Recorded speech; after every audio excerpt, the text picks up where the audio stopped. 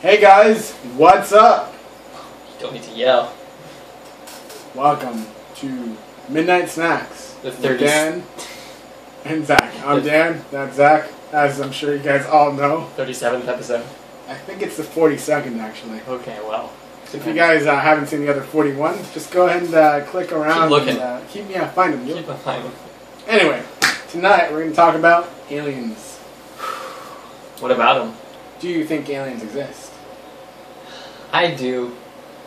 I think so. I don't know if they're visiting Earth. Like, I want to believe that they are, because life seems more exciting if people are getting probed in the butt by little green men. They're just like little guys hovering around. Yeah, that's exciting. That'd that's be cool.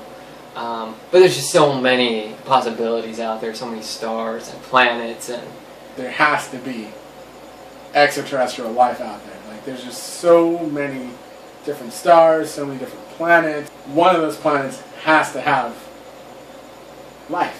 Right. I think the debate comes once you start to factor in like the time frame and the distance and whether or not like despite the mathematical probability of there being alien life form, what is the probability that they would have existed at the exact same time frame as us while being able to travel those great distances?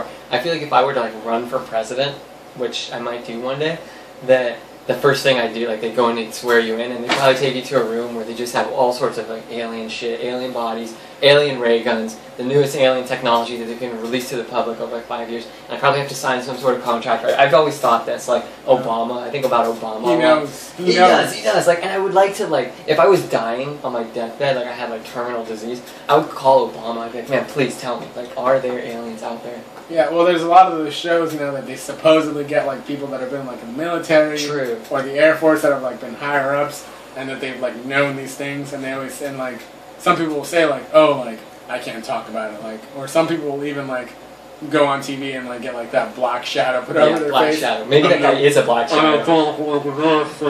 And they say that like, oh yeah, like we were flying and we saw these lights, and then the government told us not to say anything. You think that there's a possibility that the aliens may have turned him into a black shadow?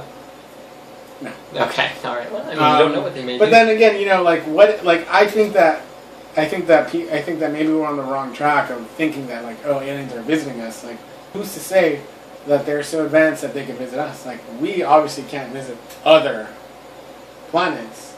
Why? What makes them so special that they can come see us? I think that the argument there is that like we've progressed so far within like just 200 years. We're rolling wheelbarrows in pig shit, and now we're like. But what if just travel like intra-solar system or intra-galaxy travel is just not a possibility? No matter how far advanced other alien races may be, what if it's just not a possibility? I think that I've read some stuff, I've watched some Discovery Channel shit. This stuff interests me. I think that as far as we know, the physics behind these things is pretty sound, that it's possible. We just don't have like the energy capacity or like the resources to pull out. The resources and the economic costs aren't in line. It costs too much money to like travel in space right now. So as those costs come down, we'll be able to. So you're saying that alien races are filthy rich? Oh, disgusting, probably. Okay. And that's how they're getting to us, because they have money. Giant moon rocks. Throwing out the bills in the alien strip club. Oh man, what do you think an alien strip club might be? I mean, they probably have to be rich because they're going to have to pay, like, not just to see 2 boobs, but 3 boobs on a girl, Total Recall? Yeah. That's what you're doing. Total Recall. Well, and that wraps up another riveting conversation. That's what we have to say about aliens. If you guys want to write anything in the comments, about what you feel and what you think. Anyway. Heated internet debate right now. Oh, of course, man. Of course. This guy goes through 10 keyboards every week.